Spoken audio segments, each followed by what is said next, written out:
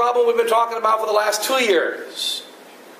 And this problem is, what are our obligations in this time of war? What must we do? And by divine providence, I received a letter this week. I was able to speak to a lady who gave me permission to speak about her case, a Vietnamese lady, and her journey to the faith. Now there are two journeys. And two theological views are meeting at a crossroads. And one of them is, you cannot preserve your faith unless you have Mass every Sunday, unless you learn the catechism. As Father said last week, do you know the 12 fruits of the Holy Ghost? You don't know the 12 fruits of the Holy Ghost? You need to study the catechism. You need to have weekly and regular catechisms. You need to have Mass every Sunday. Or as he mentioned in the sermon in Danbury, who will take care of your All Saints' Day party? Who will be able to gather these things and teach you about the saints? If we don't have a Mass every Sunday. And then also, of course, that if you don't have Mass every Sunday and you don't have a stable environment, you'll be going to different Masses, as many of you are doing. We tell you not to do it, but we understand it's hard times. You must make those choices on your own by the grace of God, and we don't condemn you. But we do warn you, it's very dangerous to go to places where they are not professing the true and holy faith as it should be professed, and it is dangerous to your soul. We've already seen many millions of souls be torn away in the last 40 years. And so the same causes produce the same effects. Now here we go again. And so you cannot have the regular Mass. How are you going to build? You can't have the regular Mass. How are you going to persevere? And so I was speaking to Father Ortiz earlier today and yesterday. We must tell the people, what is the fight? Is it a fight about the weekly Mass? If it is, the weekly Mass is available in St. Anthony's. The weekly Mass is available in the adult. They have a better choir than we do. Our choir quality just went down the last few weeks. We lost our good choir. So in any case, so they've got a better choir. And so they have the Latin Mass. They've got more incense. But what are we here for? What we have done in the last 2 years is only try to preserve the work of Archbishop Marcel Lefebvre, not because of him, because he was only a bishop. He was just a bishop. The hat that was put upon his head with 2 horns, it was not his hat. It was not his helmet. It was a helmet passed down to him by bishops who came before him, and by bishops who came before him. Something like the opposite of the antlers on side of many of the animals. They lose their antlers every year. And so they get new antlers. But in the Catholic Church, the horns stay and the creature dies. And someone else comes on to put on the horns. So one bishop dies, and another bishop puts on the horns of the 2 testaments. Then that bishop dies, another bishop takes on the horn of those 2 testaments. And that bishop dies, and another bishop puts on the horn of the 2 testaments. It's like the opposite of the antlers. Instead of the antler decaying away, it's the bishop that decays away. It's the priest that decays away. And so what is the future? What is the other view? Is there another way to receive Jesus Christ in your heart than Mass every Sunday? Is there another way to persevere in the faith without Mass every Sunday? Is there another way to have their faith deepened without reading the catechism books? And the answer is yes. And I believe the Blessed Virgin Mary in heaven sent me an example only a few days ago. And by divine providence, it came from the same place. From the same place where Father Dejas was saying Mass. A lady, Vietnamese, she wrote and said, I stupid. I don't know how to read or write well. I'm not smart. But someone told me that my family, which abused me so much, beat me so much when I was a little child, that even though they have done wrong, that if the poor souls receive 30 Masses, that they will be released from purgatory. And so I have done the math, and they should give $50 for 1 Mass, 30 masses times $50 times the 7 souls of my family that I want to pray for equals $10,500. I don't have $10,500. I am not working, I'm sick and getting old. But I will send what I have. I send you the $50. To say as many masses as are in your heart, and that we can try to send each month something to say the masses for all my family. And at the end of the letter, I don't know much, but I know that these new priests in the Vatican II is wrong. And she left her number, so I called her. What happened? Well, when I was a little girl, I was beaten every day by my parents in Vietnam. Of course, she was baptized as a Catholic, but not really raised so much in the church. The family was not intelligent. They were not well formed, but they were Catholic. And they beat her every day and abused her every day from the time she was a little baby until she was 20 years old. She said, I never denied God, but I went away from God. I never hated God, but I said, God, where is your power? God, where is your power? Why is it you make the innocent suffer? Why you do what you do? I don't know, Father. I don't know, Lord. I don't know. And so I don't pray. But I still want to be good. Finally, at the age of 20, it was 1975, and the Americans were going out of Vietnam.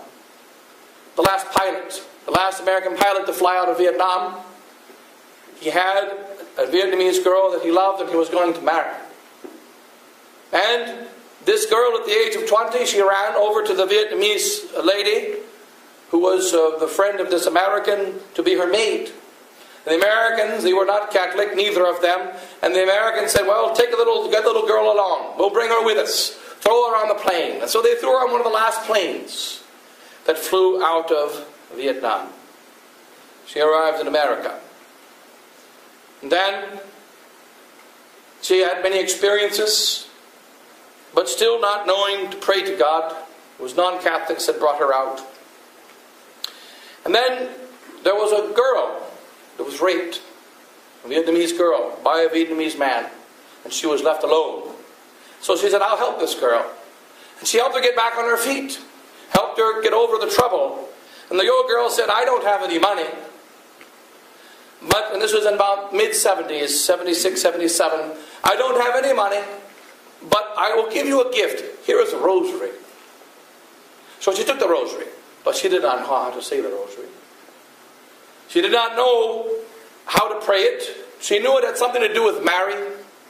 And she remembered when she was a child, she had learned how to say the Hail Mary. So she somehow thought the Hail Mary and the rosary must go together. And so she would say once in a while a Hail Mary. But she didn't know about the rosary, but she thought it was holy, and so she decided to sleep with the rosary. So she slept with it. And she would have dreams. Dreams about our times, dreams about the terrible things going on in the world. And she felt her soul beginning to change as if Mary was guiding her. And finally, about 8 years later, in the early 80s, she got very sick. She went to help another family, a man who was a drunkard and not living a good life. Had 6 children. Said, I will take you with me. We'll go to Texas and I'll give you a good job, and you stop your drinking, you stop your bad life. Then you straighten up, then you bring your wife here. And so he did. And she worked and worked. And then she became sick. And when she came over to America, she tried to go to Mass because she was Catholic. But she said, God is not there. God is not in that priest. Where is God? He's not there. And she looked at the altars. He's not there. God is not there.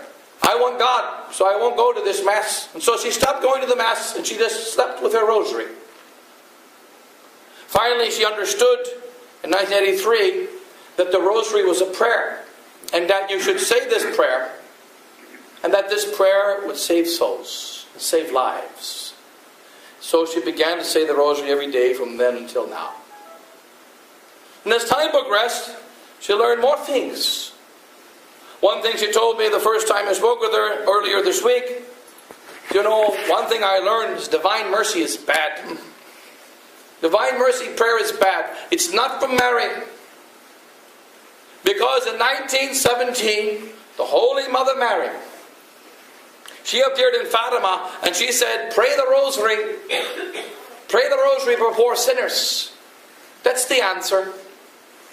And she did not say the divine mercy came after 1917. And therefore, why didn't she say the rosary and the divine mercy? She didn't say that. So divine mercy is not from Mary.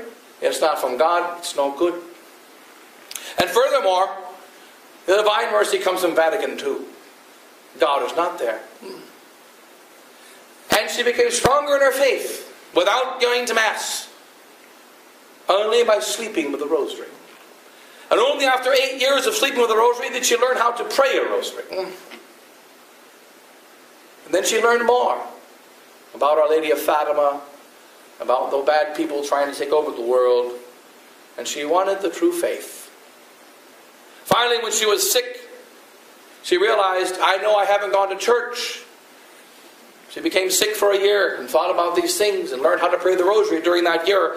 And then she said, I want to keep the faith. I must go to Mass. So she started going to the Mass, the new Mass. She tried for many years. She said, God is not here.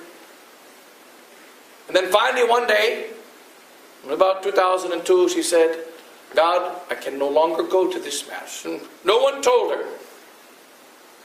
She didn't read the Baltimore Catechism. She did not know all the thick words. She didn't know all of the answers to the questions in the Catechism. But she knew that God is not here. She said, Father, I cannot go anymore to this place. It's not of God. There should be left. And continued to pray. And then finally, they asked her, how did she find out about the resistance? How did she find out about us? And she said that she felt that I must go here. Our Lady sometime inspire. I must go here. So I click and I see about the Holy Souls.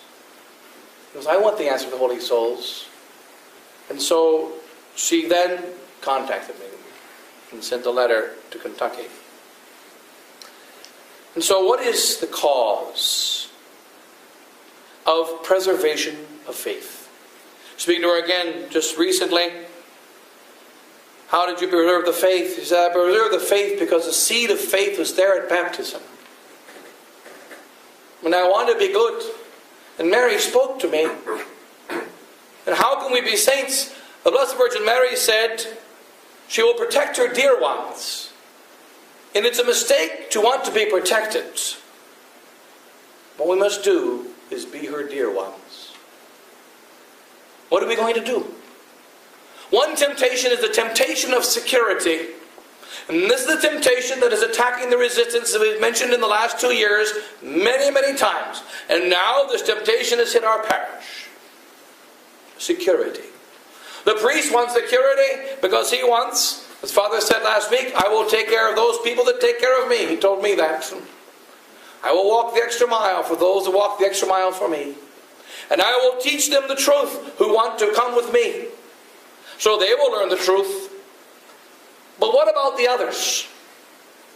What about the 1,200 million other Catholics out there? What about the other 6 billion, almost 7 billion people? What about these souls that are being dragged down into hell by the devil in a great fight between heaven and hell? Today is the Feast of All Saints.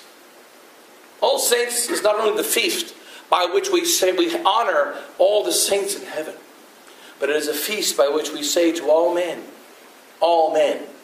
and there are more than 7 billion on the planet Earth now, all must become saints.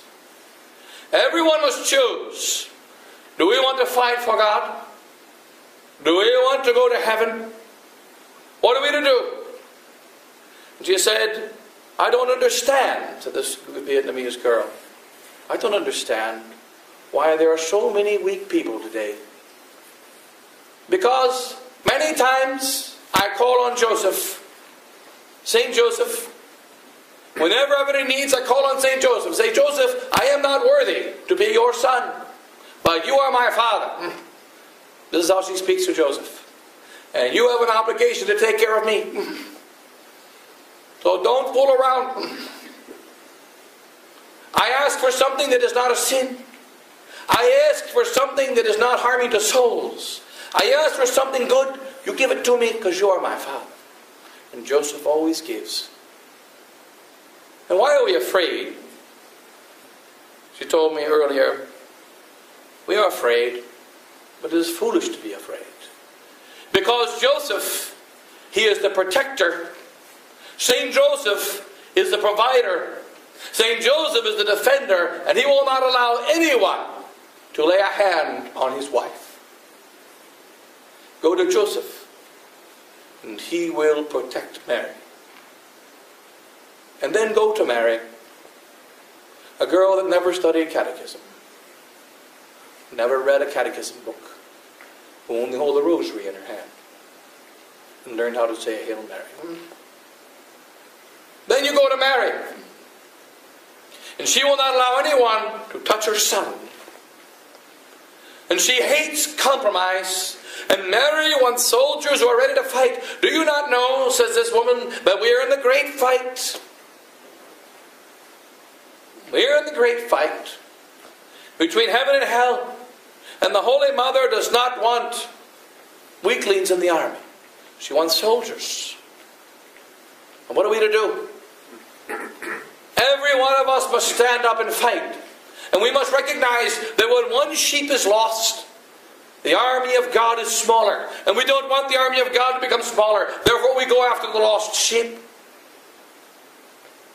We have to recognize that we are on the side of the great victory, as we've said many times in the last 2 years. And we cannot fall into the trap. Now it has happened again. This battle will continue.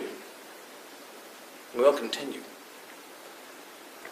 I believe what has happened is what Sister Lucy calls a diabolical disorientation. The devil has disoriented the soul. Well, what do we stand for? We stand for the faith. And we say, and it is the opinion of myself, that every priest of the Society of St. Pius X, we are members of the Society of St. Pius X. It is an organization, it is a society, an order of the Holy Mother Church founded to fight the devil in our times. It was founded by Sister Marcelle Lefebvre as a global organization from the very beginning. From the first day there were Americans, and there were French, and there were South Americans. And there were people from all over the world in our society from the first day in 1970. And it has been international from the beginning. And God has blessed our little seminary in Kentucky, which now has 12 seminarians. They are from India. They are from the Philippines. One came from Poland. Didn't last very long, but he came from Poland. And from England. And from the United States. And from Canada. And from Brazil. Why? And some are coming from Africa. And from Brazil and Paraguay. Paraguay already here. Because though we are small, we are continuing the work of Archbishop Marcel Lefebvre, which is to spread the Holy Roman Catholic faith throughout the entire world. And we will come to the sheep, and then we will leave the sheep and say, take this bread, take the bread we give you, and make it last until the next time we come back. Take a morsel each day. Maybe Elias will show up in your house when you only have 1 day left. And he will give you enough porridge to last another day, and another day, and another day, and another day, and another day, until the Padre can come back. Already several times, being gone many times, some of the missions, already coming back. Father, you've been gone for a long time. If you didn't show up today, we're going to kill each other. It was going to be death.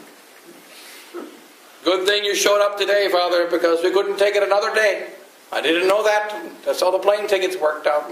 But God knows. The Holy Mother knows. And then we have, how did she learn the faith? Because the Holy Mother gave it to her, and she said she knows more about Joseph than I know about Joseph. This little Vietnamese girl, she knows more about Mary than I know about Mary. Because she slept with the Rosary every day. And so, what are we to do? How are we going to win this war? We know that God is going to win. And we know that we are weak sinners. But we cannot stand upon our popularity. We cannot stand upon our strength. We must stand upon the holy rock of the faith. And what has happened is this time is there is a war. And let them mock and say there is a division in the resistance. Let them mock. Let them spread their gossip upon the internet whichever way they wish. We stand for Christ. We stand for the holy truth. And if we must go, we must go. I know the history of the Society of St. Pius X, and so does Father Zendejas. Many, many times we have been expelled from our parishes. Sioux Falls, South Dakota. Montana, Helena. So many other places. Cincinnati, Ohio, near my home. We were expelled. 1983. We have been expelled from our parishes in Long Island, Oyster Bay. My other parish also in that territory. We lost Oyster Bay. We lost Cincinnati. We lost Helena, Montana. We lost not Sioux Falls, but Sturgis, South Dakota. And many, many other places. But God saw to it that the Society of St. Pius X was not lost. And some of those places are no longer chapels anymore. Others have divided into many other chapels. And others we have been able to come back. Others we have lost forever. God only knows the end results. But we must say, we are not going to operate in the dark. We are going to operate in the open. In the open. We do have a solution. We know the solution to the church crisis. It is the love of Mary. It is holding on to our Holy Roman faith until death, with or without Mass. With or without it. So many of our ancestors have gone so long without the Mass. Not just the Japanese for 200 years, but so many have gone so long without the Mass. But they can't go a second. They can't go a moment. They can't go an instant without the holy faith. And the faith is clear. The faith is certain. The faith does not have doubt in it. And the faith is bigger than all of us. We can journey into its depths all our lives. And a girl who couldn't read, doesn't know anything, will teach us more. Because the Holy Mother guides. And we fight for the truth. But we will not stop by the grace of God. We can fall today. We can turn into heretics today. We can turn the enemies of God today. Only by the protection of our Holy Mother, only by the protection of grace can we persevere another second. But so long as God allows, and so long as we stand for the truth of this sacred vision, and why are people contacting us throughout the world? They don't care about Father Hugo and Father Pfeiffer and Father Giselle and all the other priests. They don't care about us. We wish they did, but they don't. The fact is, we want the faith. We don't care which bishop has his head between the antlers. He just better be whacking some wolves. He better be protecting our food. He better be standing for the truth. And if he can't do it, kill him. And get another one to take over between the antlers. It is the faith that we need. And we are useless servants, each one of us. And so, but this is the way it must be if we are going to follow Our Lady. Perhaps I am making a mistake. There are many mistakes. We all make mistakes. But I believe that the lady that God sent to me this week was sent from heaven. And I think that she knows more about the supernatural life because she slept with the Rosary. How are we going to be saints? We are all weak. We all make mistakes. We all do foolish things. And everyone can repent. And God wants everyone to repent. So even if a terrible thing has happened, it can be cured. It can be healed. It's not the end of the world. So we hope that it is cured. We hope that it is healed. And we pray that we never change this vision. We must do what our fathers have done, and we must be apostolic. We must be, because there is a crisis of souls throughout the world.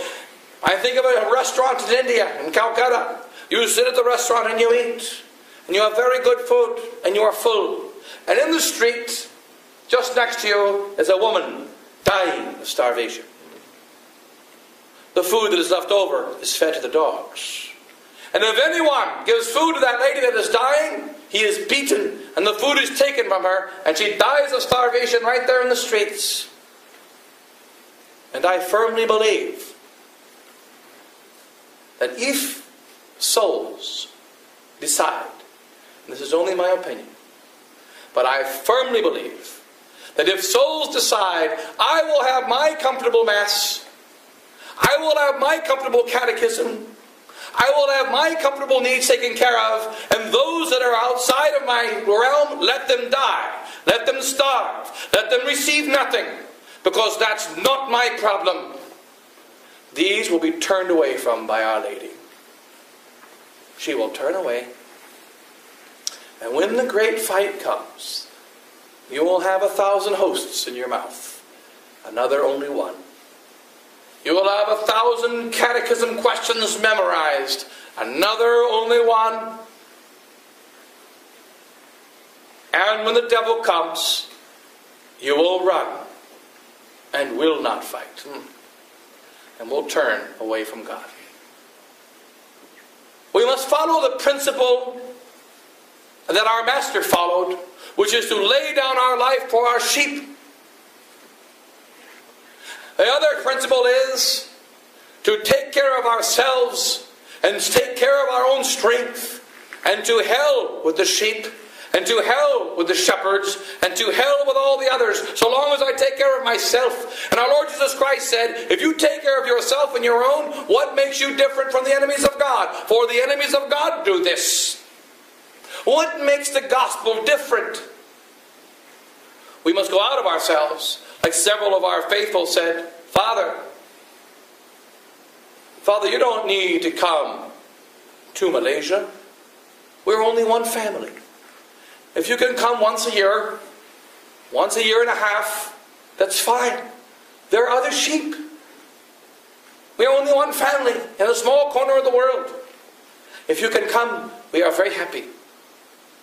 But take care of the sheep. And so planes pass through Malaysia.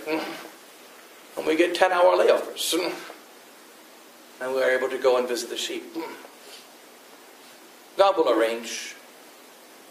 He will make sure that what we need will be given to us if only we stand for the faith above the sacraments. The faith above everything else. And so in this great fight, we must become saints, and we cannot become saints if we don't love Mary, if we don't hold on to our rosaries. We'll make sure the rosary hangs in the mirror in your car. Make sure it is in your pocket. Make sure it is in your purse. Remember, 3 children did not know how to say the rosary either. Hail Mary, Holy Mary. But they knew how to play. And they didn't want to skip the rosary, but they didn't want to go for the whole 15 minutes because they needed to play. And so they said, Hail Mary, Holy Mary, Hail Mary, Holy Mary, Hail Mary, Holy Mary. And the Holy Mary came and spoke to them. The Holy Mary didn't come to more pious children that said the whole prayer. The Holy Mary came to those 3 children who didn't even say the whole prayer. Mary has not changed. And she even told them, I'm very happy you said Hail Mary and Holy Mary. But I'll be more happy if you say, Hail Mary, full of grace, the Lord is with thee. Blessed art thou amongst women, and blessed is the fruit of thy womb, Jesus. Holy Mary, Mother of God, pray for us sinners now and at the hour of our death. Amen. I'll even be more happy if you say that. We want you to be more happy. So we will say all those prayers. Remember, sanctity was not built by external things. It is built by the influx of the grace of God handed out by His Holy Mother, who is the mediatrix of all grace. and she hands out to whom she wishes. She poured all that grace in Dismas, and the most wicked man became the greatest saint. She poured all that grace into Augustine, and the most wicked and proud, obnoxious man and heretic became the greatest of the fathers of the church. And she also poured it out into the innocent. She didn't only pour it out into the guilty. She pours it wherever she wants to pour it. Let us stand and open our mouths like the little bird. She sits in the nest and opens his mouth, hoping that mommy will come and put good things in her mouth. For the little bird cannot fly, doesn't know how to fly, cannot go out and catch his own meat, but what he can do is look up. And what he can do is open his mouth. And so we should not be greatly discouraged in this fight that we have so few masses. And God will give us the ones that we need. And we are at a point where suddenly we must make a decision. We can't schedule these points. Well, here we are. Let us make a decision. And hopefully, in the due time, in the future, things will go better. This is only one day in a war. Only one day. But let us pray that God make us faithful to become saints by holding the Rosary and realizing while we must study our catechism to the best of our ability, it is not that book that will save us. It is the Mother. It is Jesus Christ who is the truth. He's the one that spoke all the truth contained in that holy book of the catechism and the holy book of sacred scripture. And we hold all those truths. We hold them all when we hold the Rosary. And let us try to become saints and stand firm for the truth. And let this battle be waged. If they want to come and wage war, I do not choose to fight, as it says in Henry V. I do not choose to fight as we are, nor as we are shall we shun a battle. And so we must persevere. And I really believe the souls are in danger. Therefore, I must do the duty of the shepherd. And if I make a mistake, then it is a mistake. But I will do the duty of the shepherd as best as I can, even though I am a sinner and have made many foolish choices and may be making another one today. Only God knows. But we will stand. And I pray that God give the grace that we be ready to die for our sheep. That's what must happen. All the sheep, all the souls, and any soul that needs to be died for. Our Lord died for all the souls. We must be ready to die for all the souls. And we beg the grace to be able to do that. And how are we going to become saints? The Rosary, the prayer, the Rosary, the beads, the Rosary in our hands, the Rosary asleep. And somehow Mary will teach us the way to the truth. She'll never let go of the Rosary. Then she will give us the scapular and the other tools, such simple weapons the devil cannot defeat. God bless you all, in the Father, and the Son, and the Holy Ghost. Amen.